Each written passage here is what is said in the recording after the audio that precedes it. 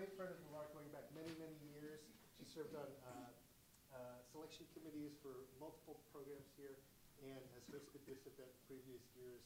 And we're so grateful and glad that she's here with us tonight. Beth Blickers.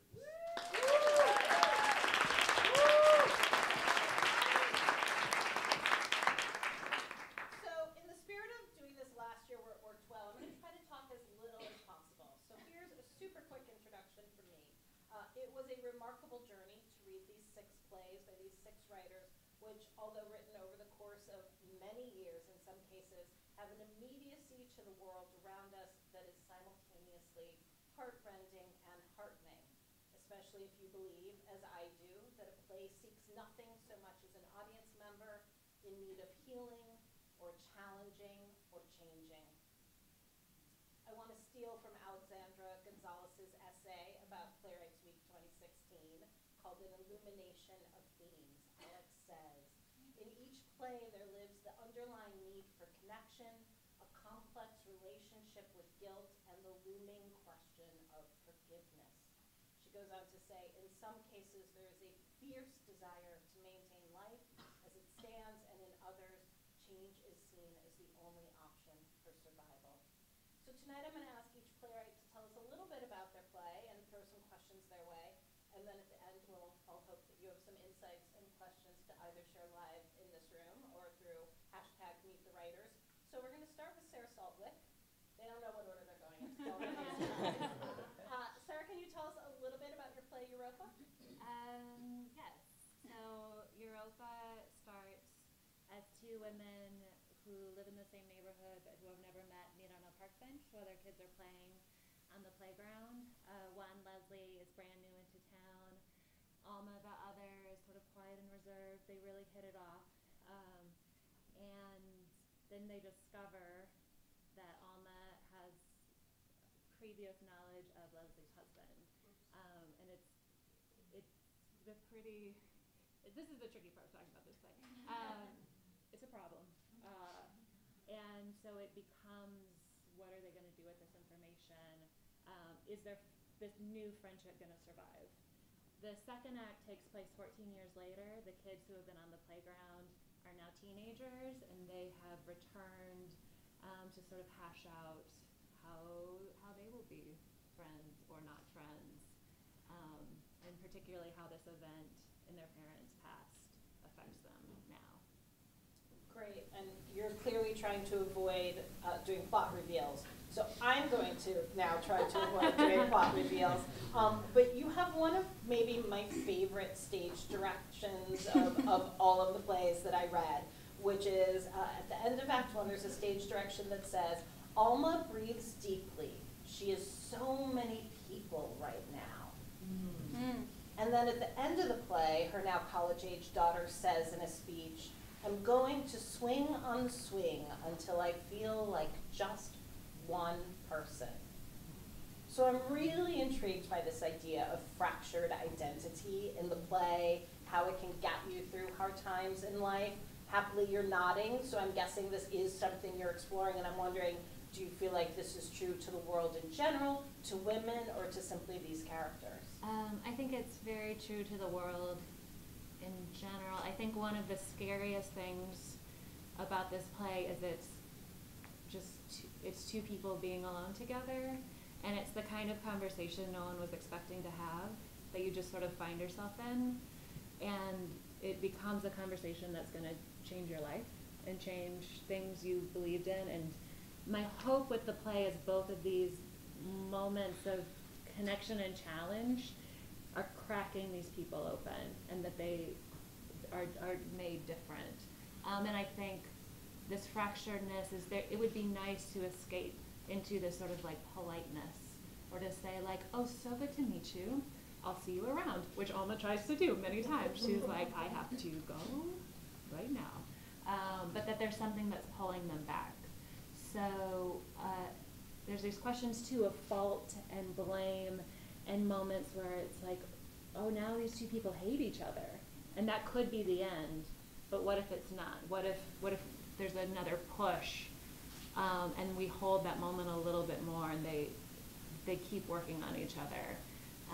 And my hope is that it feels scary to sort of have another person get into those personal parts of yourself where maybe you're not the proudest of some of your ideas or some of the connections, or you have to give up something that you've been holding on to. Yeah, beautiful. Will you share a little bit of the play with us? I will. So this is from the first act. Leslie, who is new in town, is telling Alma about her last Halloween costume. The first act takes place just after Halloween. Bruce is Leslie's son. It is also the name of her husband. Leslie. Me and Bruce like to read the story of Ferdinand. I like to read him stories about peaceful animals, and Ferdinand is such a sweetheart. I'd like Bruce to grow up to be something like that, like a dancer or something. Plus, I like cows. I wanted to be a cow for Halloween, a nice family-appropriate cow, but Bruce vetoed it. He said I was too old, and he hates cows. Alma, what a jerk. Leslie, well, I don't know. He might be right. Last year was a disaster. I had a whole vision, but Alma, what were you? Leslie, a zombie pirate queen? Not family appropriate. I invested in my arms back then. Lives were pretty good too. We had a babysitter and a party, a dream come true. I was just going to be a pirate queen, but then the whole party was zombie themed, so I had to adapt. Because themes are important, especially with movie people. But apparently I was over-enthusiastic and inappropriate. Alma, what did you do? Leslie, what do you think of when you think pirate? Alma, an eye patch? Leslie, what animal? Alma, a parrot on your shoulder. Leslie, exactly. Bruce said the parrot pushed it over the edge from fun to fucked up. Do you want to see a picture? Alma, okay. Leslie gets her phone. Leslie, you aren't going to be offended or think less of me? I mean, in some ways, in many ways, it's the best costume. Leslie hands Alma her phone. Alma looks. It's pretty crazy. Alma, is that bird? Leslie, from natural causes. Alma, where did you even find a dead parrot? Leslie, the internet. Alma, that is commitment. Leslie, right?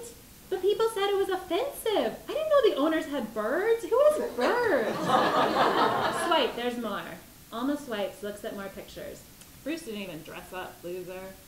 Alma, is that him? Leslie, no, that's his friend Jim. He was a lawyer for the undead, specializing in living wills. Let me look. Oh, here's Bruce, big Bruce, in his regular boring clothes, not even an eye patch. Alma looks. Her temperature drops. She looks hard. Leslie looks at her. You okay? Alma. Yeah. Alma hands Leslie the phone back. That was a crazy costume. Leslie. Next year I'm gonna make something fantastic and family friendly, you'll see. Alma. Right. Next year. You think he'll stay? Leslie. Bruce wants to be here. Alma. Right. Tax incentives. Leslie. Yeah, and Bruce has this idea it's a good place for families. They heard the quality of life was really good, and it was safe. So here we are. We'll settle in soon. It's not bad here. It's really nice. Do you like it? You must. Alma. I do. You know, we have to go. Thank you.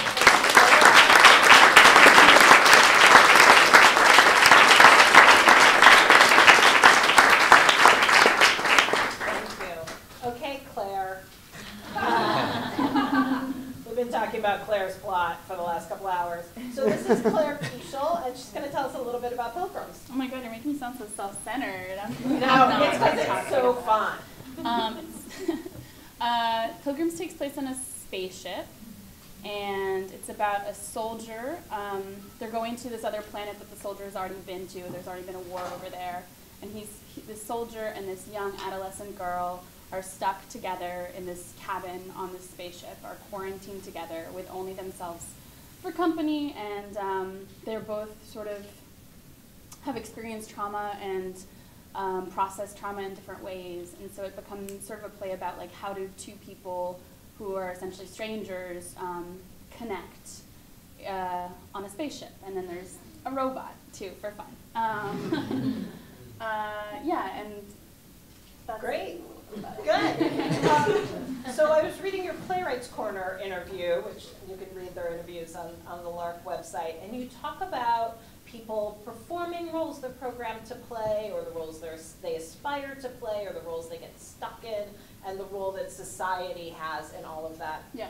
And I found it particularly interesting because I was listening to the NPR Politics podcast this morning, which was talking about the roles that we tend to be in terms of our political opinions, and that we get so trapped in them that we otherize the other side and cease to sort of see them as human, or cease to feel any empathy for them, or to understand why they deserve empathy. So I'm wondering, is there a role you see for your play, for art in general, that helps people understand the nature of those roles, the personal agency it can take to break out of them, and to understand the people that we do tend to otherize?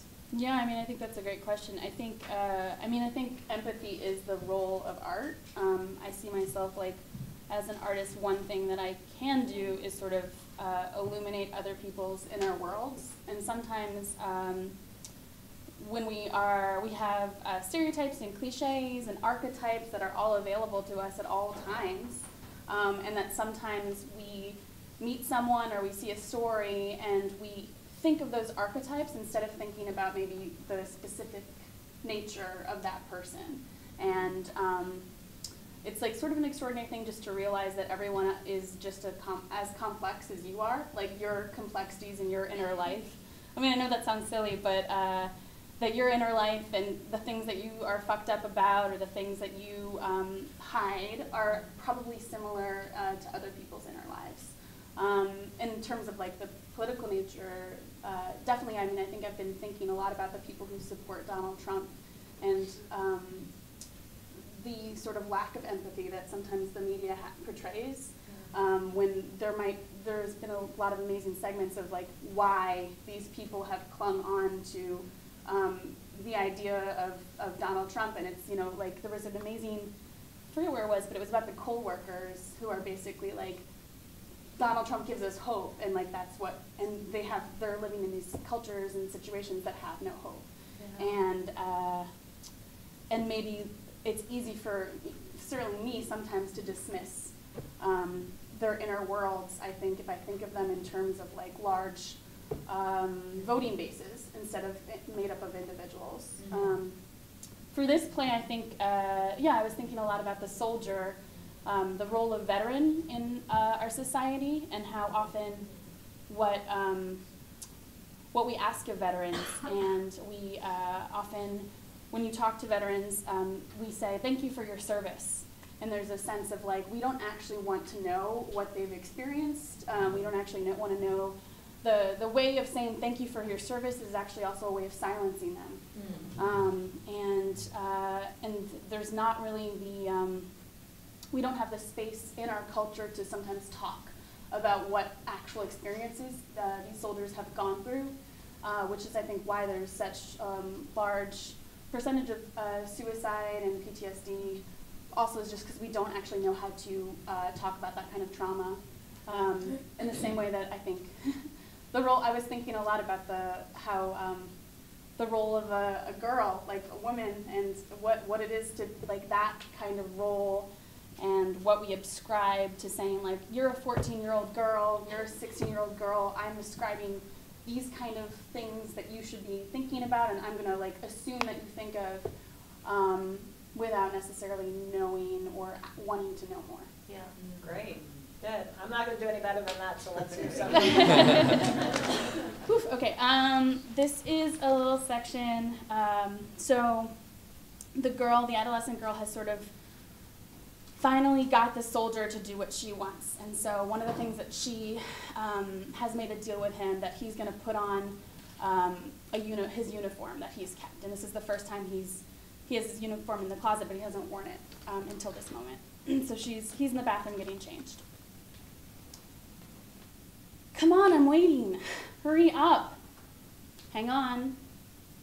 Oh my God, you were such a girl. How is it taking so long? Coming. The soldier exits the bathroom. He's dressed in his uniform and he looks 100 times more comfortable than before. A whole new person. Well, wow. Don't make fun of me. No, you look good. Real good. Like movie star good. Shut up. No, I'm serious. This is totally who I pictured. Like exactly like this. Before I came on the ship, I pictured you. It's not quite ironed. No, I mean really, it fits you really well. Thanks. Does it feel different having it on like that? No. Looks different. Yeah, I mean it's a little, feels comfortable, you know, like the old days.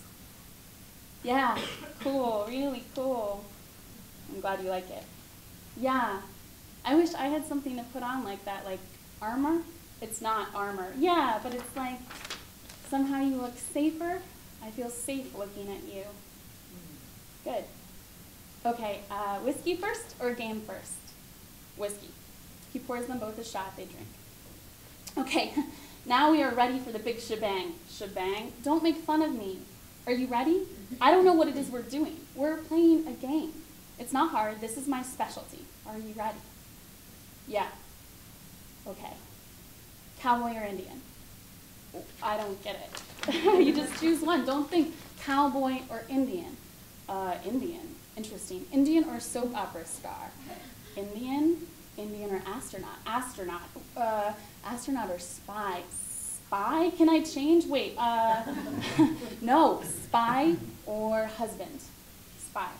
Spy or president? Spy. Really? Spy or Jesus? Come on, that's... you come on. Spy. Spy. Spy or detective? Detective. Detective or soldier? Detective. Okay. Okay, that's the whole game? No, that's how just we decide what we want to play. That's the first stage. You're a detective. Be like that old-fashioned kind. You know, from the old movies like Humphrey Bogart, be like him. Are you a detective too? Obviously not. That'd be no fun. I'll be the bombshell, the pretty one you can't help liking. She's swell, but you can't tell if she may also be the culprit. Are you the culprit? That's the wrong question. Also, you're not doing it right. The question is, what is the crime? What is the... No, do it in the voice. Come on. Miss Lady, I heard there was a crime around these parts, and I'm aiming to get my hands on the criminal. Well, not bad. But wait, I need a... She fetches a scarf, puts it on her head. Are you talking to me, detective? I surely am. I'm going to... This is so bad. No, it's good. Keep going. Why don't you tell me what you witnessed last night? Why don't you tell me how this corpse ended up on this here floor? The corpse? Well, I don't know, detective. You see, I was asleep last night, fast asleep, and I never wake up once I close my eyes. I'm one of those heavy dreamers. Now there, you're a smart-looking dame. Don't try that again. You didn't hear a gunshot last night, not right outside your door in your own living room? I live in a dangerous neighborhood, detective. I'm afraid I've fallen on hard times. I hear gunshots all the time, and so you see, I've tuned my ear not to hear them. Why, once there was a shootout not 2 doors down, and you know, I didn't know something was amiss until the morning. Had to step over 3 bodies to get to my car. Amiss, eh? Yes, I've never been married. I never met a man who could handle me. Most men aren't like you, I'm afraid. I've been looking for a man like yourself, a war veteran, someone who has seen hand-to-hand combat, someone who knows how to practice mouth-to-mouth. That's it.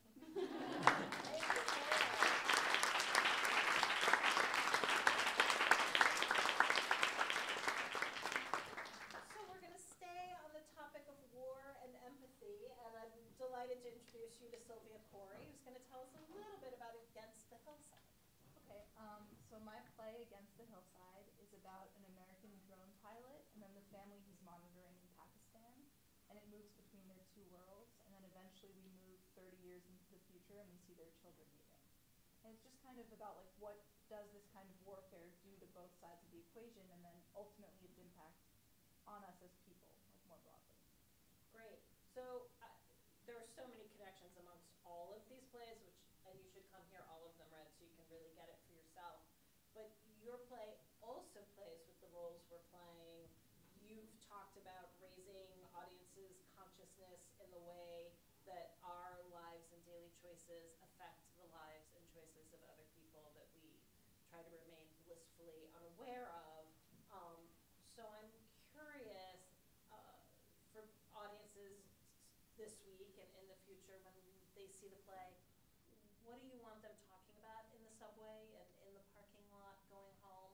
And the next day when they wake up and go back out into the world, how do you hope they might be changed as they read an article in the newspaper or see somebody on the street or just move through their life? Yeah, that's a good question.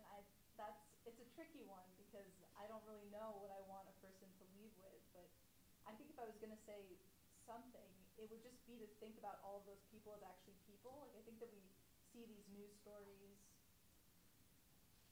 and it's really easy to feel the distance. Like it's extremely easy because they're shot in a certain way, and there's like sometimes dramatic music playing. But I think at the end of the day, what I'm trying to do with this play is show that like we're actually all the same in really fundamental ways. And so something I try to do is, like the first two scenes of the play both start with a seduction, and it's to show that like whether it's in Pakistan or in Las Vegas, like the same things are happening. Like we have the same patterns. We're the same. And I think that's something that I feel like theater is the perfect instrument to deliver, is that like you're seeing people in front of you and you're like, oh, they're just like me. And that's a big thing that I'm trying to do with this play. Great. And yet simultaneously, I would say these characters are leading very different lives just in terms of this simple risk that they face and getting through the day. And one group of characters kind of knows they're going to get home at the end of the day and be fine. And another set of characters really doesn't. So at the end of the day, is it a fine line between saying we're all the same and in point of fact people are having very different journeys in life? No, I think that's great. I think that that's ultimately kind of where the guilt comes in, right? It's like on one hand you want to equate, you want to say, look, both sides of this conflict are equally affected, but is that really true? It definitely skews in one direction. Like I would say the biggest impact is obviously on the people whose lives are at risk, but sometimes we forget, and I think especially in New York we kind of have this attitude like, oh, the military, you know, like we kind of like throw it away, like, oh, the military, like they're all this group of people that's all the same, right? And I think that something I wanted to do in this play is really like, look at who are these people and what do they believe and why are they going to work every day?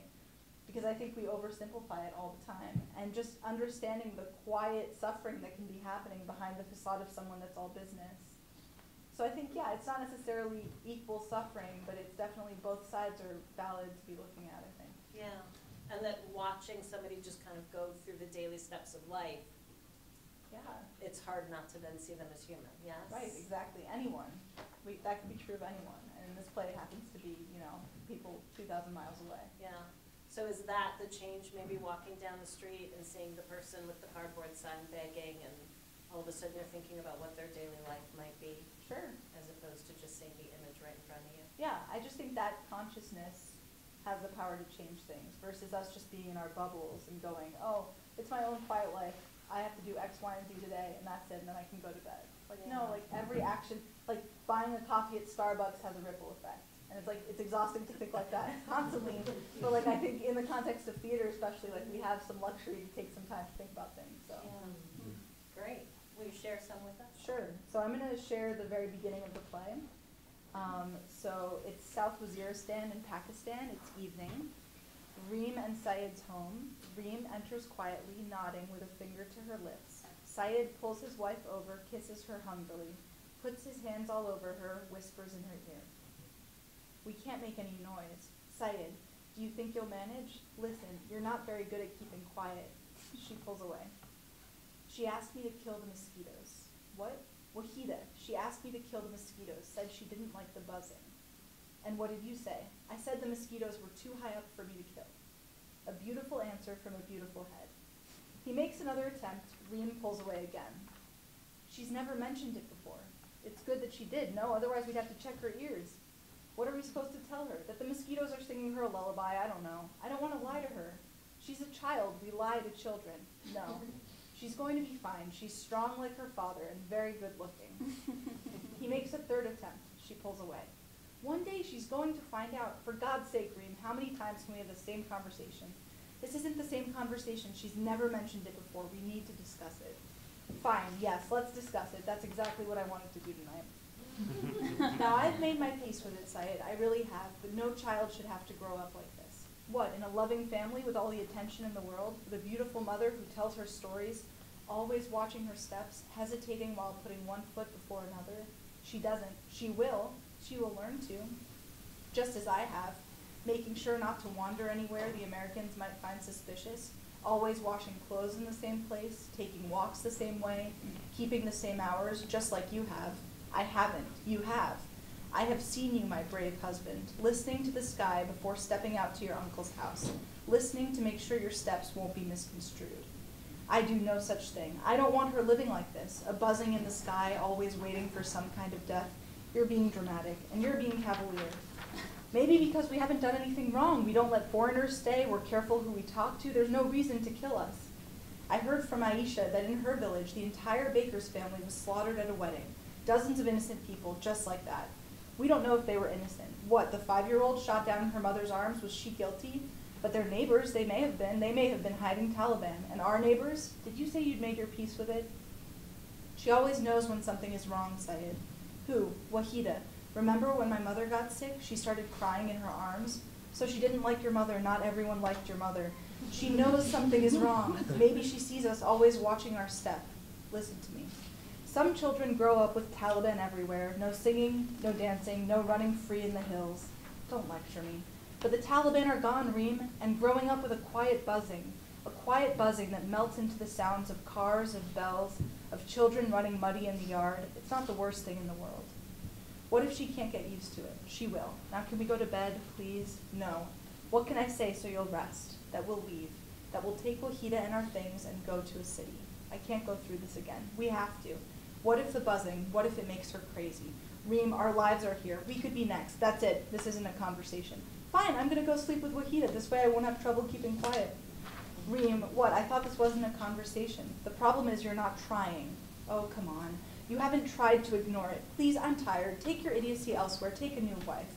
Just let it blend into the world. Let it be another layer, part of the day, part of the night. Syed, I'm getting tired. You haven't tried. You don't want to try. I don't want to try. No, you don't. You prefer to suffer. Who prefers to suffer? You. Your life is more interesting if someone was watching us across the ocean, if someone is just waiting to pull the trigger to blow us to bits. More interesting. Perhaps regretting that you, the beauty of Peshawar, don't call me the beauty of Peshawar, settled down with a shopkeep instead of a businessman. The businessman she could have had. You hear the noise and you label it fear, but it's really unhappiness. I knew you could be mean, Syed, but I didn't think you could be so stupid. Thank you.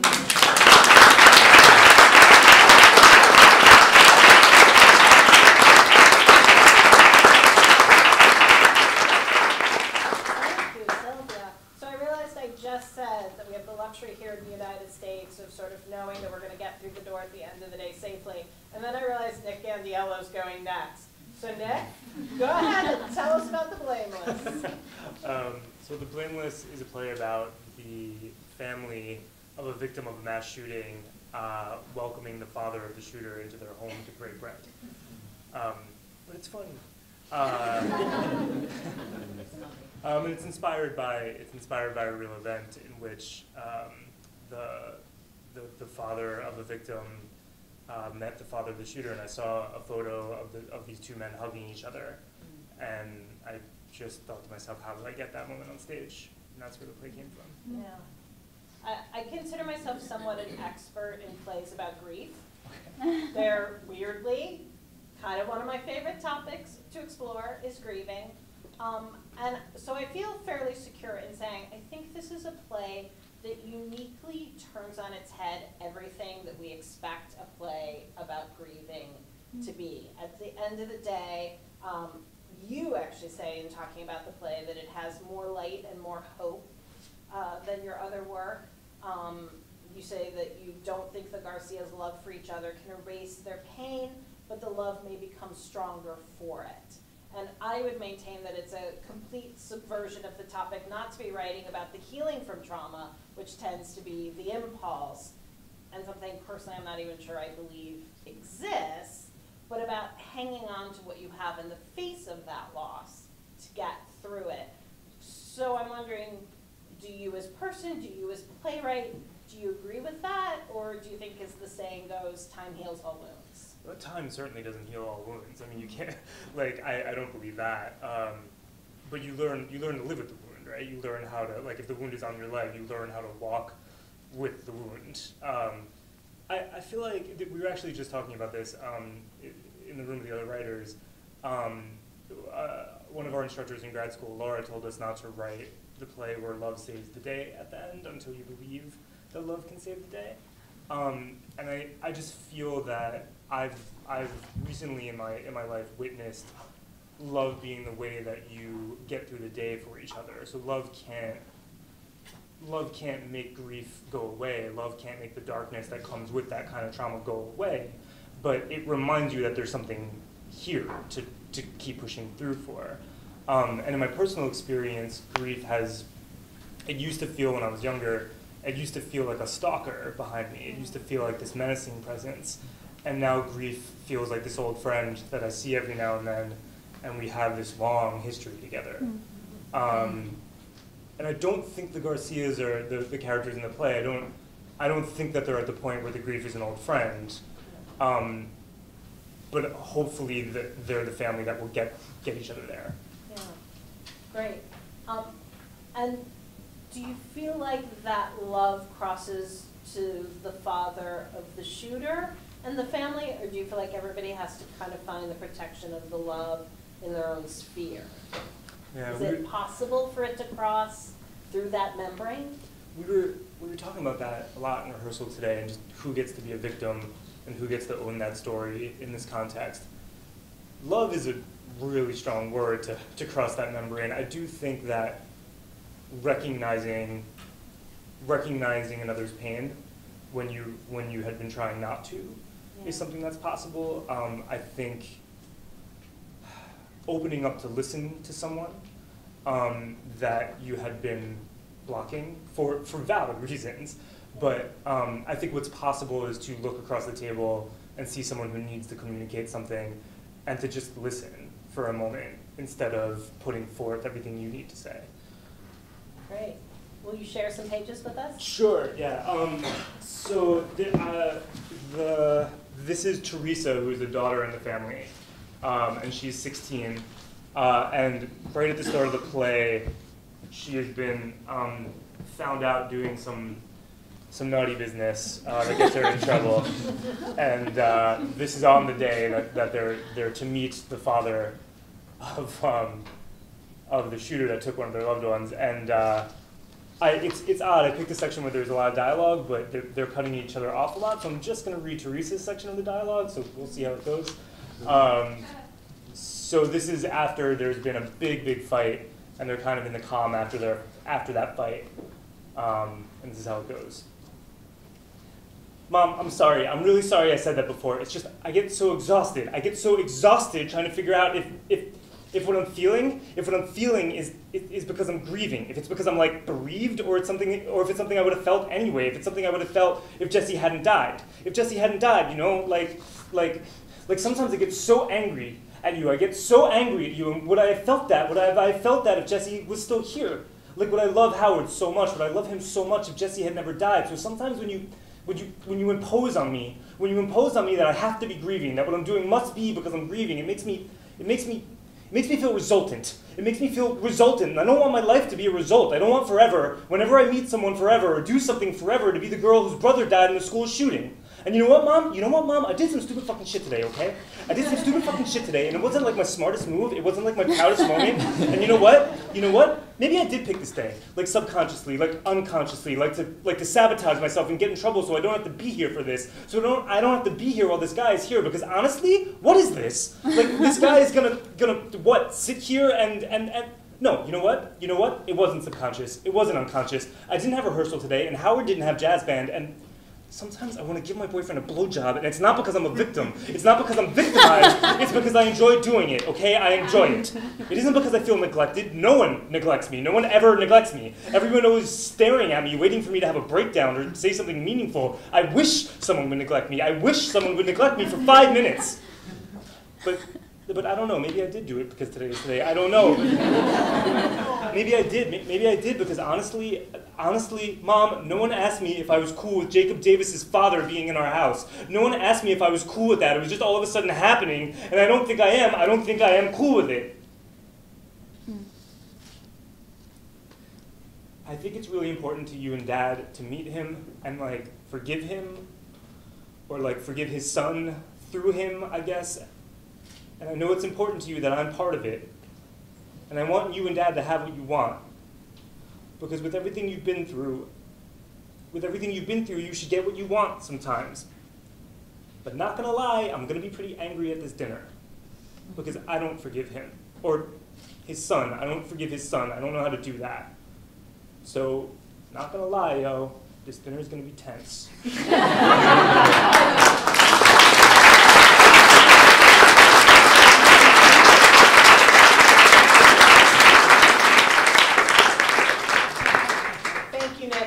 He's not misleading you. The play is also very funny. So we're going to stay on the topic of grieving and reaching through the membrane towards somebody. And we're going to turn to Benne, who's going to talk about at the very bottom of a body of water. Yeah. So this play was actually part of a trilogy.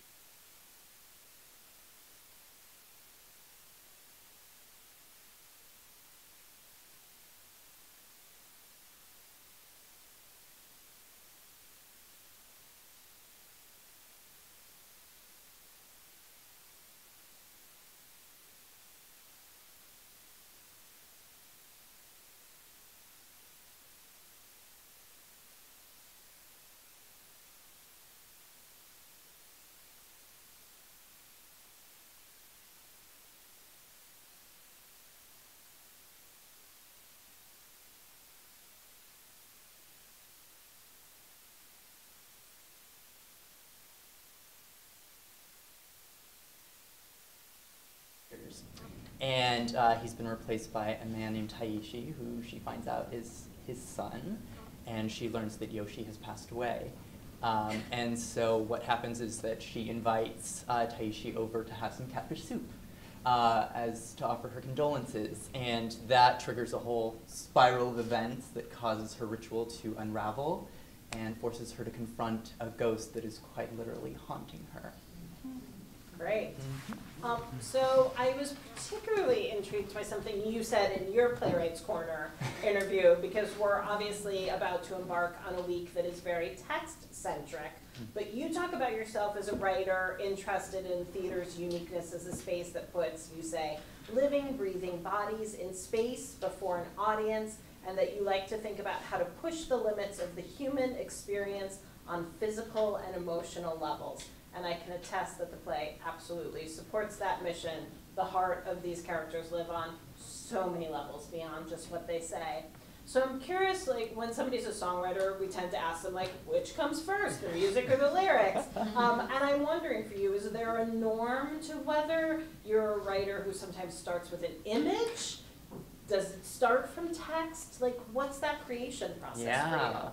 It's absolutely image for me. Usually there's one really prominent image that begins the play for me. So for this particular one, it was when I was growing up, there was a fish store similar to the one that I've written into the play. And there were these massive tanks of fish that were alive, and it was catfish mouths. You would just see them through the glass, just sort of like one on top of the other, just stacks and stacks of these fish in this tank. So that was the first image that actually came when I was writing the piece. And for me, the process of writing a play is usually a collection of images that I feel are somehow related, but I'm not quite sure what the associations are. And then words start to come. Words start to associate with those images, and then it becomes a whole collage. And then the process becomes, what's the pattern here? How do I turn these images and these words into something that supports a central idea? And do you physicalize those images? Like, do you make like big collages on your wall? Oh, absolutely. Yeah. It's an ongoing process for me. I collect all kinds of pictures that I literally will put on a board for me, and then words will come, and I'll put the words up there. Lines will come, and for example, the title of the play, suddenly one day it just went at the very bottom of the body of water. Oh, let's put that at the top of the board. Like, that sounds like it's summing everything up. So yeah, it's definitely a literal process of putting the images in front of me. Great.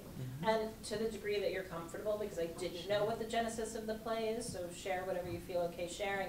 But I'm curious, was there a question you were looking to answer for yourself in the losing of your dad, or just a question around loss in general that you were looking to answer in the play? Well, that's interesting. For me, each piece tackled the idea of mortality and relationship to ghost slightly differently. In this one, it was the grieving of a child that really spoke loudly, and it was, okay, I am going to share something really personal, actually, that I didn't realize until very recently, so it was working on a very subconscious level. But in this play, Marina has 5 children. There are 4 older boys and then a younger daughter named Rosa Luz. And I realized that I had inverted my mother's experience, where she was one of 4 younger daughters and an older son who had passed away. And I totally didn't realize that I had done that until very recently. And then I was like, oh my God, it's very personal. I just found a different way to spin it so that I could tell the story in a way that felt approachable. Yeah, absolutely, and I think will be resonant for a lot of people. I have a mom who lost a sibling that she never knew because she wasn't born yet. So I think there's going to be a lot of people who are going to show up and find their pathway into this play in all kinds of ways. Will you read us some? Oh yeah, love to. So the scene that I'm going to read is towards the beginning of the play. This is when Marina has invited Taishi over for catfish soup, and it's right towards the end of that interaction.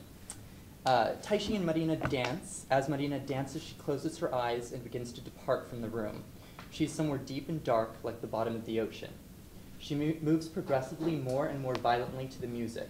She begins to thrash her hair, her head, her curves. Taishi stops and watches her rapt. He becomes aroused. He sits to hide his boner. Marina continues to dance alone savagely, panting. She hasn't danced like this in a while. It's like an exorcism. She opens her eyes. Marina, why aren't you dancing? Come on. Taishi, no thank you. Marina, please, I'm always alone. Don't make me dance alone. Come here. Taishi, no. Marina, demanding, get over here now. Taishi shakes his head. Marina suddenly shuts off the music, rips the cover off the crucifix that is on the wall. ¿Por qué? ¿Por qué mi niña, mi rosa, mi luz, de todos mis niños? ¿Por qué no me contesta, eh? ¿Por qué? She howls. She composes. She pours a shot. She offers one to Taishi. He accepts. They take a shot in silence. Marina, you know, I think about that word if a lot too. Taishi, what would you wish for? Marina, I wish to swim. I wish I could have swimmed. Taishi, oh. Taishi, I'm sorry, Marina, no, it's okay. Taishi, I'm sorry, it's time for me to go. Marina, no, stay, just a little bit longer, please. For one more dance, a slow one. Taishi, okay. Music? Marina, we don't need it now. They slow dance to the perpetual drone of the city. Marina presses her body into Taishi's. Taishi slowly allows himself to melt and fill the peaks and valleys of Marina's body. They dance for a while. They lock eyes. Marina caresses Taishi's face. Marina, your face is smooth and round, like a melon. Taishi breaks away. He goes to the sink, turns on the faucet, and splashes water on his face. He scoops handfuls of water and drinks them insatiably. Marina composes. She puts up her hair. Taishi, I have to go. Marina, you can stay. Please, stay. Taishi, good night. Marina, I'll walk with you. Taishi, I'll see myself out. Thank you for the soup. He bows slightly and exits in a flurry. Marina aims her fury at the pot of soup. She hurls the lid off the pot and grabs onto the handles, preparing to throw it. The catfish head emerges from the pot. It squirts soup broth into Marina's face. Rosa Luz appears, laughing hysterically. Marina wipes her face with her arm in a roar. Blackout.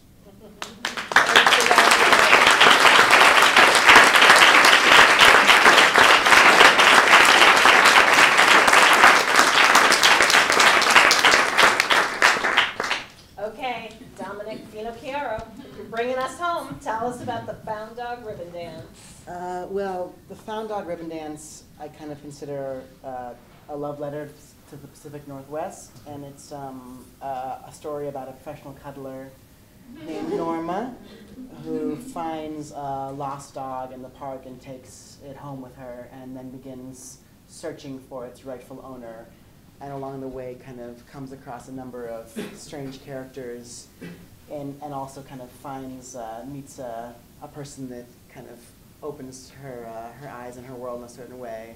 And so it's about this journey with this dog. Great. I wanted to kind of save you for last because I suspect even without knowing the plays in their entirety, this will start to come clear to you.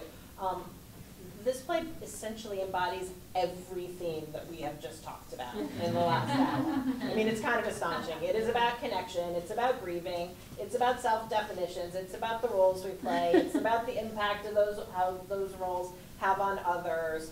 And we were talking about kind of microcosms and macrocosms, so I'm going to start with a microcosm at the moment.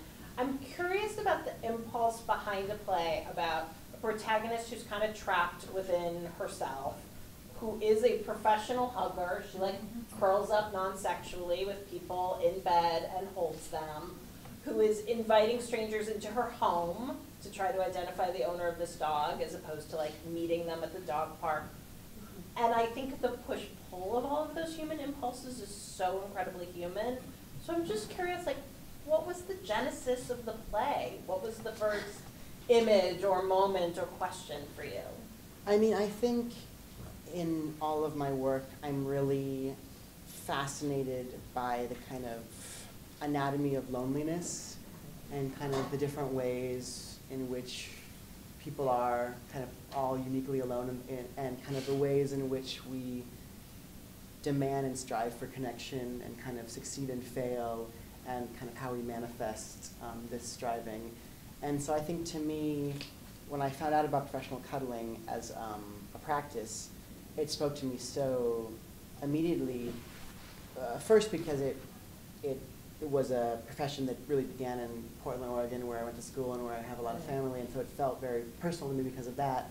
But also it just felt like such a kind of personification in a certain way of what fascinates me in art, which is this need that we all have, that we all activate so much to connect with another human being, to kind of touch, literally or metaphorically, another person, to see another person, and kind of the ways in which that can be stymied or that can be successful. And so I really wanted to examine someone that chose that as their life. And I also think I was very interested in, to me, often I think people, in my personal experience, people who have chosen kind of caregiver type jobs, whether it's therapist or even yoga teacher or anyone, or kind of the impulse to choose a profession that is so much about giving others kind of succor or soothing, and what actually the wounds that can itself be kind of hiding or keeping at bay. Yeah. So that was kind of a lot of the things I was kind of dancing around. Yeah. And it's interesting to me, the idea of writing about loneliness or characters who are grieving or all the things we've talked about tonight. Is there an inherent challenge in theatricalizing something that can feel so interior? I mean, I think there definitely are challenges, of course, but I think for me, it's just always been something that I've been really fascinated with, and a type of character that I'm really drawn to. I kind of came up with this term. I'm really interested in writing, I call them Rigby's. I think of that Eleanor Rigby, the Beatles song, and I think of I'm very interested in characters that in one way or another have a space between themselves and the world in a certain way, or between themselves and other people. And so I think, yes, that is on some level hard to dramatize, but I also think what you're dramatizing is not that space. What you're dramatizing is the attempt to break through that space, either by them or by people on the other side. Yeah. And I think that is, if done right, is highly theatrical, and that's exciting to me. So. can we give away that there's a character in the play who's a dog? Is that okay? So is that a conscious choice for you as a writer to kind of give her that being with whom she can interact with in her kind of loneliest space? Well, I mean, for me, the dog, besides just being a deep dog lover, that part of the story actually originally came from an anecdote of a professor of mine at Columbia who had found a cat and was kind of talking about this strange relationship of people attempting to retrieve this cat and the disappointment of these people and kind of looking for this thing that they've lost and being unable to find it. And so that was kind of where the official plot came from. And then, of course, I changed it to a dog just because I'm more of a dog person. But I think for me, what I liked about playing with the dog and also making the dog character a human actor rather than an actual dog or just like an empty space that is theatricalized is, for me, I was interested in the idea of so much of the play for me is about people attempting to communicate and connect with other people and being unable to receive what they're looking for. And I was really interested in the idea of a character on stage speaking to a dog that we see as a human being, and what that feels like to see a character speak to and ask things of this person and so wanting and demanding a response and being unable to kind of receive that, and what that feels like to watch. And I think humanizing the dog in that way, to me, is interesting in that I think it problematizes and kind of clarifies the need and the inability to kind of, on some level, satisfy that need. Yeah, great. I want people to hear from the play, so will you read something? Sure thing. The character is named Norm, and I think the rest you will kind of get as I go. So. Go out with me. I know you probably think I'm a loser, to be working at a coffee shop at my age, working at a coffee shop at 41, 42. You probably think I spend all my time on the couch being lazy, being a loser, doing what a loser does, and then I come here and make coffee and I hate myself and I hate my life. But I don't. I don't hate my life. I love my life. I love making coffee, and I love doing other things too.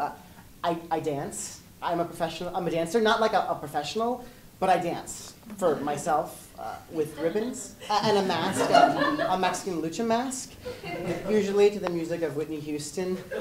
I love Whitney Houston. I believe in the power of the music of Whitney Houston. I dance for myself with ribbons and a mask to the music of Whitney Houston. And I make videos of my dancing, and I put the videos online, and I have fans. Thousands, hundreds. And I love it. I love dancing. And I love other things, too. I love making homemade bread. I love the smell of homemade sourdough bread in my oven. What else? Bar trivia. I love bar trivia. I am good at bar trivia. But not in a weird, too good way. I am just good enough at bar trivia. I have interests. I have hobbies. Get to know me. Go out with me. Great.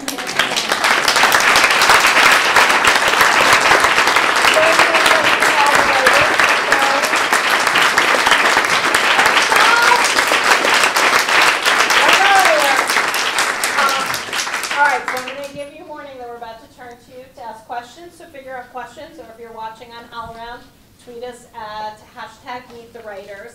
But I'm going to take liberty of being MC to ask the first question, because when I asked about dramatizing loneliness or depression or whatever, I watched a ripple go down the line of bodies. So I'm curious if anybody wants to talk about, like, what does it take to dramatize something that is frequently interior? You know, Sylvia, you have a character who's coming home and not telling his wife what he's feeling, not telling his boss what he's feeling, refusing to go to a shrink.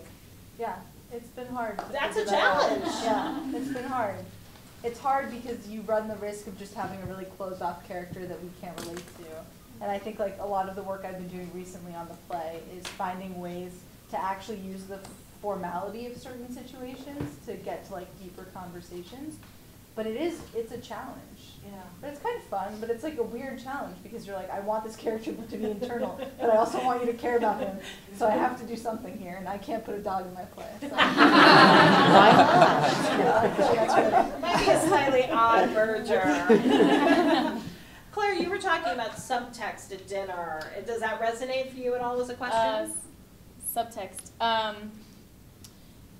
Yeah, I definitely think so. I think for me, I think that you can do that in two different ways for me, like other people probably have other ways, but you could either use some sort of like metaphor. Mm-hmm. So like I think if the world itself can somehow reflect or like activate that passive character, that sometimes is useful. I had a play that was about a woman who was like incredibly depressed, but she like thought she was obsessed with this whale in the Hudson River.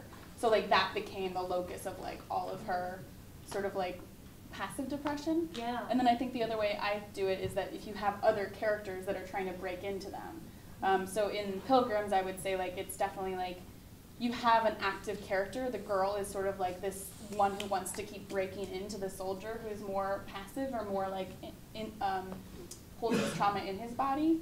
Yeah. So part of it is how you can crack that. But subtext in terms of that is just, it's hard because I think a lot of it is performance. Like I think you just have to also, we're not writing literature. I don't think I write literature. I write blueprints for performance. And so like I think that there's something that you have to continue to say like this is something that is not in the text. And sometimes it's about like how do you make your reader understand what's actually going on. Yeah. That something very, very clear in performance there's actually no problem. Like we actually like to see people who are in like experiencing stuff. Yeah. On stage, and I think that we often feel even interested in sort of people that are like not totally expressive and can be very like a magnet on stage. Yeah. So I think it's also just a question of like how do you make that character read well on the page? Yeah, you know, absolutely. Anybody else want to jump in on that one, or? That's okay. We can come back to it or let it go. Questions from the audience? Or responses, or interesting things you drew lines of connection to, or things you're going to walk away thinking about tomorrow morning when you walk down the street and you feel you are a changed person. Yes. Hi guys, I'm Stefan. I just want to say I loved each and every one of you guys, and you guys all had something so profound with your pieces, and that's giving someone else a voice. Whether that be culture, whether that be an animal of some sort, it's giving somebody else a voice. I was more curious, just you touched on it. Where did everybody start in the process? Because I've always been told that the writer's process could be a grueling one. So like, where do you guys all start? Do you start with a picture? Do you start with a word? Do you start with a conversation? And how does it just go from there? I'm going to quickly restate the question for the microphone for the camera because we don't have mics. So there was compliments offered, and then a question of what is that first impulse that lights the pilot light that starts a play? Yes. Thank you, Stefan. Who wants to jump in? I can. Okay, Nick. I think it's often not a spark for me. It's often having swum around in something that really bothers me for a long time. There's something going on in the world or going on in myself, usually both, that disturbs me or unsettles me or frightens me, and I'm just like stewing in it for a long time. And I usually wait for a story to present itself that addresses that feeling. And then from there, it's really picking the situation that best like reveals that experience. So it's like it's swimming around in a thought and a feeling for a long time, and then finding the right situation to kind of expose that feeling. So it's a lot of thinking than a shorter amount of time of writing for me. Right. I mean, for me, I think it's really exciting because I think, every playwright is so different, and every play that a playwright writes is so different that I think for me the process can be radically different each play. Like I've had plays where I literally just hear a back and forth of dialogue, and I don't have characters, I don't have a setting, I just hear these kind of voices, and so I just kind of go off these voices and create this scene, and then from that scene creates a play. And then other plays I definitely have like a scenario or a newspaper article I've read or something very specific, and I'm like, oh, I want to write a play about this, and then I craft it. So it really feels like every piece kind of germinates from a different part of the body or a different part of the mind in a fun way. Sarah, your play feels so specific. I have to believe there was something somewhere. Is it wholly out of your brain? It was one of the strangest plays to write. I was reading The Empathy Exams, the wonderful book by Leslie Jamison, and it's a collection of essays that are all about empathies and really where it gets tough. Particularly, she has one essay where she describes being hit in Nicaragua and having her purse and her camera stolen, and sort of the different repercussions of that. And her nose was broken, and she came back and got a nose job to fix her nose, but like, so no one could tell, but she still knew. And she spent some time wondering about who this person was who attacked her, but also how much worse it could have been very easily. So that, I was reading that, and then I just sort of sat down, and my boyfriend was out of town, so I had like all this time to myself in our house, and I just sort of started writing these women talking, and I didn't know what was going to happen. And it was just this process of really like listening, like with little very good ears, and just watching them have this conversation, and it was really surprising. And then it's been a process of like refining. And now I look at the play and I'm like, oh my God, this is also one of my closest friends is totally this character. Oh, this character is very similar to me, great. But it didn't feel like that. It felt like sort of eavesdropping and walking very quietly and just paying attention. And it's been a process of hearing those voices. But it was I was like, oh, play, thank you for coming to my house at this time when I had like 4 days off. I think it was like around like a Thanksgiving break. I was just like, this is great. I just keep writing. I love those late reveals, and Benjamin talked about kind of belatedly going like, oh, it's my mom's role in her family, but inverse. Are there moments sometimes late in the writing of a play where you go, oh shoot, I get now where this came from? Yes. Yeah? And anybody have an example they're willing to share? That won't get you in trouble the next Thanksgiving dinner? There's a camera on us. Yeah. Nobody's watching. It's fine. No, I mean, I think there's, I mean, coming to also mixing those questions a little bit, but like, sometimes it happens like that, and it just feels like amazing and like outside of yourself. And then sometimes you like have to write the wrong play to write the right play. So like, and sometimes I think in terms of like Pilgrims, I tried to write a play about a cruise ship that was like about like a girl detective that was a farce. You know what I mean? Like that was the first play, and the cruise ship had its own monologues. You know, like, and it's completely different than this play. And yet I still, now that I see Pilgrims, I'm like, oh, that's where that comes from. Or like that, I had to do the bad version of that to get that. Yeah. And also just like, sometimes I you know, you hear something and you're like, oh, that's me. Like, I wish it's very vulnerable, I think, sometimes when you're like, oh, I do that thing, and I didn't realize while I was writing. Yeah. Do you ever have to become a different writer or a better skilled writer to write the thing that you maybe wanted to write years earlier? Oh, yeah, for sure.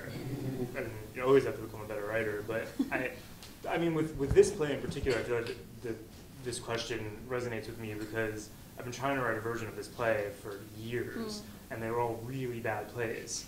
You know, it was trying to confront the subject of violence, and I feel like I still hadn't worked out my feelings on it. I feel like I was still trying to convince myself of something that I really didn't believe in these other drafts of this play, and they were all too dark. They were all too maudlin. Couldn't watch it, or they made violence seem sexy and cool, which is a way of like resisting the pain of it. And there's something about this play when it came, I like was ready to deal with the vulnerability of it. I was ready to put love back into it in a way that I hadn't been before. Yeah. So yeah, I mean, yeah, your personal growth sort of has to meet your technical growth. Yeah, great. I think we have a question, yeah. Yeah, this is really not specific to anything that's about this particular festival. But you said something that stayed with me and became this question. I'm basically a performer. I react. I interpret.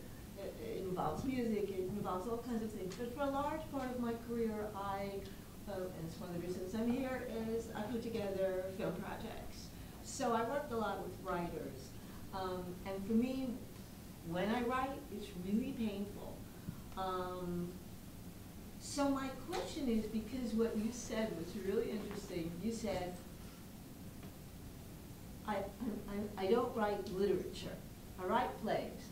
So having gone through the process in a film company of watching the blue pages and the pink pages and all the changes, and we actually had a screenplay that by the end, except for the title, had nothing to do with what the poor writer sold us. Why did each one of you choose as writers, or as people, whatever you want to address, to become playwrights, knowing that it's a collaborative art? Okay, so just very quickly, the question is, why write plays? I might have put a little spin on that line reading. I mean, for me, that's what you said about why choose to write it in such a collaborative medium. That's the exact reason. I mean, and as a teenager, I only wrote prose, and I thought I wanted to be a novelist or a short story writer and stuff. And I think I did theater, and I loved theater, but I didn't write it. And I think the transition for me was I liked not the challenge, I would say the personal challenge of that kind of collaboration. I think the way that theater forces you, as an audience member and as a creator of it, it forces you to be with other people in a really visceral way. You know, again, if you're writing a play, you can't just kind of write it and then hope that it gets published or that something happens to it. Like, you have to really get in the mud with people, and that's not always a lot of fun, but that's kind of that's how I feel like you be in the world and like grow and be a kind of a more full human being. And Playwrights so, are like professional templates. But yeah, and so I think that challenge is really exciting, and the fact that it's an exercise in giving over a lot of control and kind of having to have a lot of trust and faith in other people. Exactly why I asked the question. I think it's because we're masochists.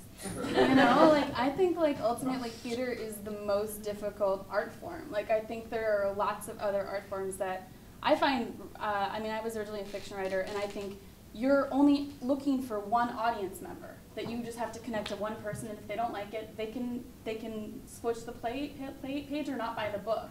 But playwriting, it has to do so many things at the same time, and there's such a greater chance of failure and such a greater reward to success, I think, in theater, because it is so collaborative and dependent on other people and also the audience. I think it's really it's a populist art form still at the bottom of it, in which you have to respect, like, the audience doesn't like this part, so in previews you will change it, you know, and that's the only thing that you do that with. Sylvia? Yeah, I think that for me, it's like, I make this analogy a lot, and I don't know how true it is, but like for me, it's like kind of like a religion in the way that like we enact this thing in front of a group of people, and then we all use that as a way to reflect on our lives as a society. And I think the fact that we experience this art form with other people, and we can understand their reactions and see how the group is responding, is something that's really unique and powerful. And I think it's a place where society can go to examine itself in a way that you can't when you pick up a book, because we're all experiencing it together.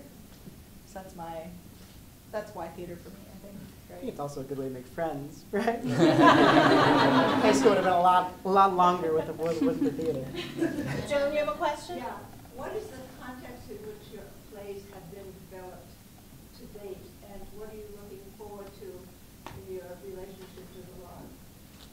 Okay, so the question is, what is the context in which their plays have been developed to date, and what are they looking for in this next week here at the Lark?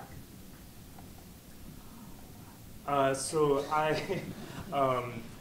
first developed this play at Ojai Playwrights conference in California, and I had written like 30 pages of it, and I sent it to them thinking they would, not really thinking they would invite me, and they're like, yeah, sure, come. And I in this fever pitch, I owe a lot to that team of actors, and I was working with Hal Brooks as the director over there, and I owe a lot to him too, and all the staff there, they really pushed me to write the rest of the first draft. So I showed up with like 30 pages and left 2 weeks later with about 90 pages. And I've workshopped it several times since then, done like one-day readings of it, where you meet the cast and 4 hours later you present a reading, and then I've done a couple like full-week workshops of it. And this week, we were talking before, this week I'm looking to see how far I can push the difficult, dangerous moments of the play. How far can they go until we can't come back from them? What's next for the play, Nick? Oh. Well, Dominic, it's going to be produced at the Old Globe San Diego.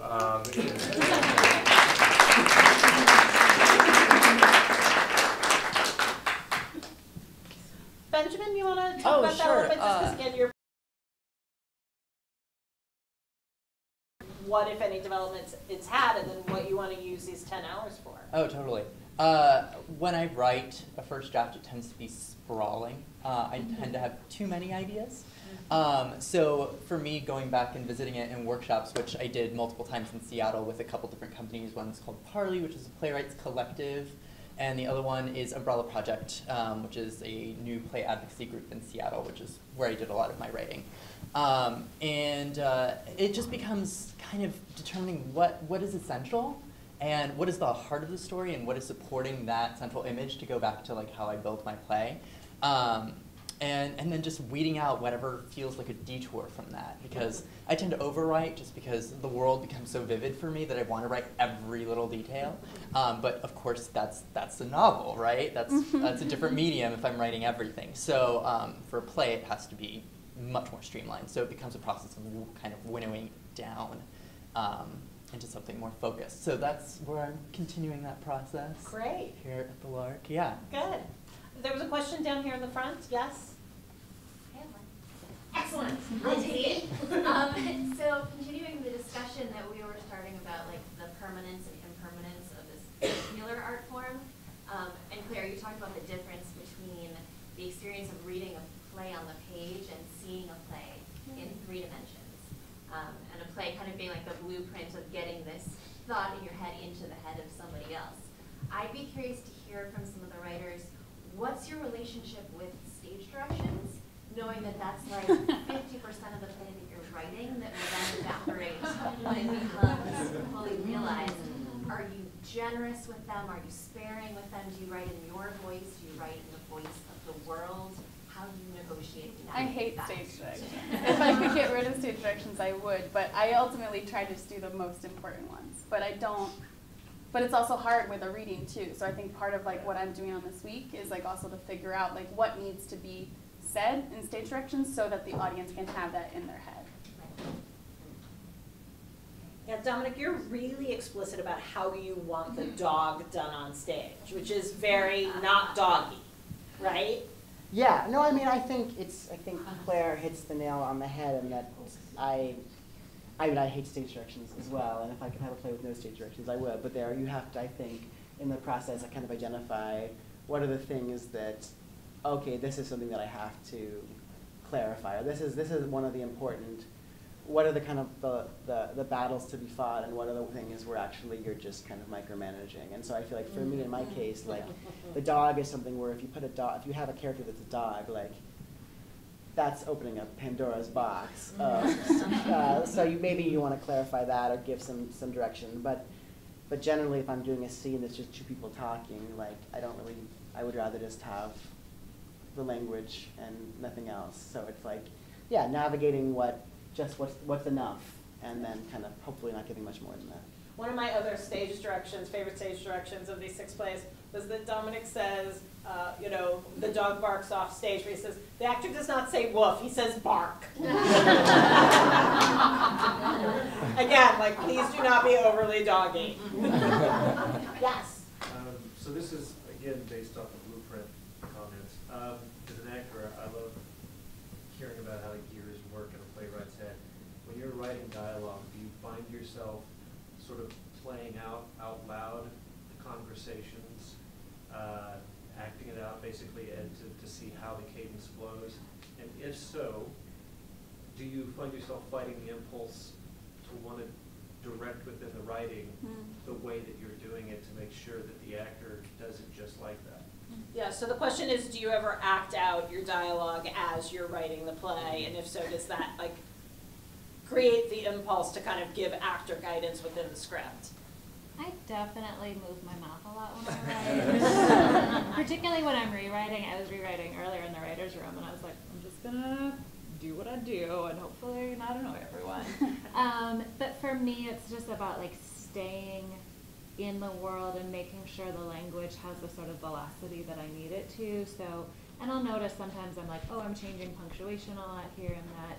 But for me, it's more like keeping the play alive for me. I have no desire to act in my plays or really direct them. I'm like, now you take your other life plays.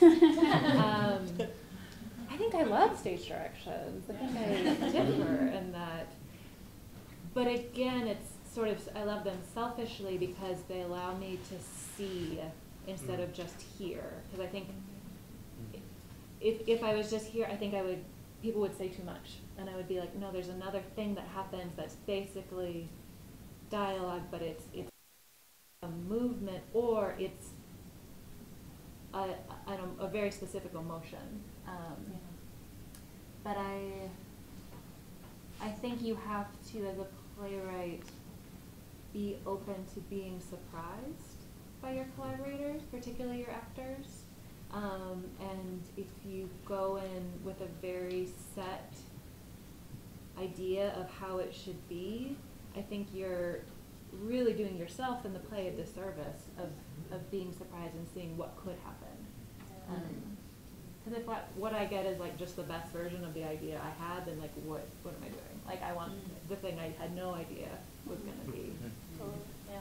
Sylvia, I'm curious if you'll answer this because you have characters with very distinct gender differences in terms of women being mothers or about to be mothers. You have characters at wildly different age spans, and you have characters in different countries. You want everybody to sound like their own unique self, I assume. Sure. Are you acting it out in the living room? No, I'm not. I was trying to think of a good answer to this. I'm definitely not acting it out.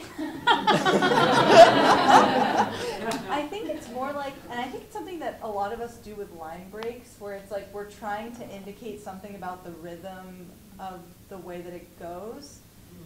And in that way, trying to preserve the sounds in our heads, because I think it is important. Like I have a young kid in my play and he speaks in very short sentences and like very simple questions, and then I have a woman that's trying to work out something deep and she's like working through tangles of thoughts, and I don't know, it's interesting. I think that this line break thing is something I don't necessarily see in plays that are a little bit older, but I think a lot of us are doing it, and it's like to indicate this rhythm thing that we can also add to help guide that.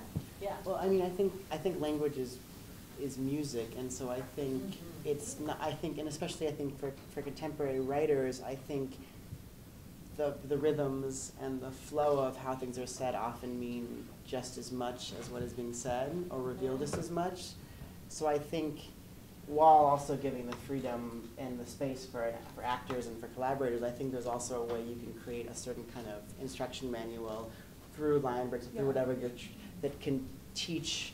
It's like a score. It's a musical score, right? I mean, you're still, if you give a violinist a musical score, they're still going to bring their genius, virtuosic, but you're saying these are the notes you're playing with, and now do what you want with them. But pianissimo can mean a different thing yeah, to different exactly. musicians. But I mean, but if you don't have that score to begin with, I think you can get more lost. And so I think that's, for me, what I'm interested in is giving actors a lot of freedom, but freedom inside a structure. Great. There's Okay, yes, one there and then there. Yes. Yeah, a lot of you guys talked about empathy within your plays and also the role of empathy within theater as an artistic genre, I guess. I was wondering if, and you've also talked about these worlds you created where very different people somehow find the space to connect. I was wondering if you guys could talk about the process and responsibilities of being a writer, creating characters very much outside of your own world and experience. Yeah, so what is the role and responsibility when you're creating a character who is not exactly 100% exactly like you? Which I assume is every character in the play. No, I really like this question because I think we have this thing sometimes in theater where it's like, who has the right to tell what story? And it drives me up a wall because it's like, we only have so many people who have the privilege of becoming playwrights, and like, there's so many other stories to tell and people who exist in this world, and if those of us that have this position don't start turning to those stories, we're really screwed on some level. And I think that you can do your due diligence and you can be responsible and you can find ways to empathize with people who are very different from you. But I think it's something where it's become this like weird taboo that I think is really doing a disservice to everyone. So that's my I think the responsibility is less an artistic one than a human one. I mean, like I think it's like just be like there's like a, if you respect others and are like decent and like approach things with an open heart and with a willingness to learn and kind of I think the problem in these situations, and I think that what the response often is the backlash, is when it is assumed or felt that it is approached without that level of, you know, so I think it's like, it's the same way you have to kind of treat other people in your daily life, is the same way you have to treat people in your plays. Yeah. And so, yeah. If you approach the world with empathy, you will approach the characters with empathy. You will invite that in the artistic team. They will invite that in the audience, and maybe the world gets a little better. Should have saved that for the end of the panel. So you guys talked a lot about sort of the guiding image, the catalyzing image that you have to bring yourself into the world of play. And then there was talk about language and rhythm and character as well. But all of your plays have really palpable structure to them. And I wanted to know, how conscious are you in the process of the structure, whether that's ritual or a formal situation or what have you? Yeah, so consciousness of structure in the process of playwriting. Does that start at the beginning? Does that wend its way in? Oh, for this particular play, for me, I had no idea where I was going. I started with an image and a feeling, because I think when I'm responding to images and words that I've kind of determined for myself are going to be part of this world, it's something I can't even quite articulate fully. It's more just a feeling. And so as long as I'm moving towards something that I'm like, this feels right, it's very intuitive. I couldn't tell you what the structure of the play would have been before I started writing it. I had to just follow and see where the story took me. Does anybody outline from the very beginning, start with a rigid structure from the get-go? No. It's not an outline as much as a sense of direction. Michael Weller, who's one of our associates from grad school, would say that half of us, that before you start building the ship, you need to know what kind of journey it's going to go on, and that has stuck with me. That I knew for this play there's something intuitively right about it taking place in real time in one location. That just the pressure cooker of that was right for this situation. And then there's others where I'm like, there needs to be an act break because we got to come back after the act break and things have to change. So it's just what's the general sense of direction that supports the emotional trajectory? For me, I got to know that before I get in. Yeah. Maestro Bly?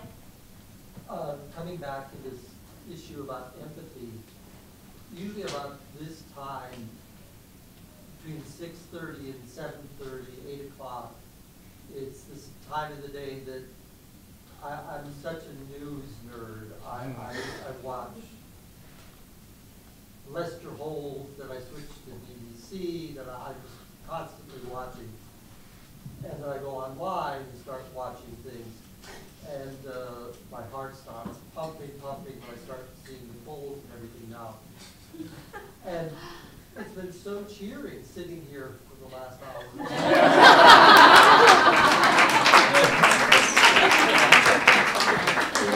In part because, I mean, it's just been this great bubble. Because I've been listening to people talk about their impulses that are so nuanced, their starting impulses for their plays that have been about empathy. I've been hearing, oh my God, about making grief a friend. I mean, it's just, and so many other nuanced impulses.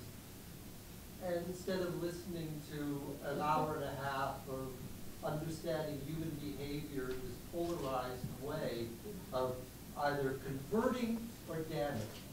And the notion that playwriting, that gesture, is not about only those two poles. It's just so, I mean, it's oxygen is all I can say. Yeah. Great. Alex, anything pressing from the world of the internet? No, we've had some retweets. Okay. I've been quoted.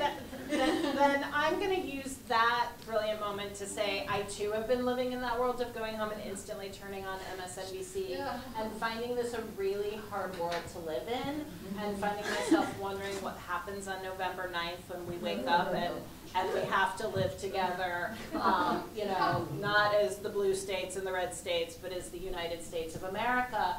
And I think if playwrights are a boat, maybe they are a phenomenally necessary tugboat who are pulling and nudging and guiding vessels that can feel very slow to turn, that can maybe feel like they are bearing down on us in a way that feels unstoppable. But I would like to believe that writers matter, that art matters, that invoking empathy in them as people and extending that through to the audience matters, and that maybe we will have a very real role to play after November 9th in saying to the world, we invite you to that act of empathy, we invite you to humanize the other, we invite you to be your best selves, and let's start by doing it in a theater. So thank you all for being here. Thank you so much.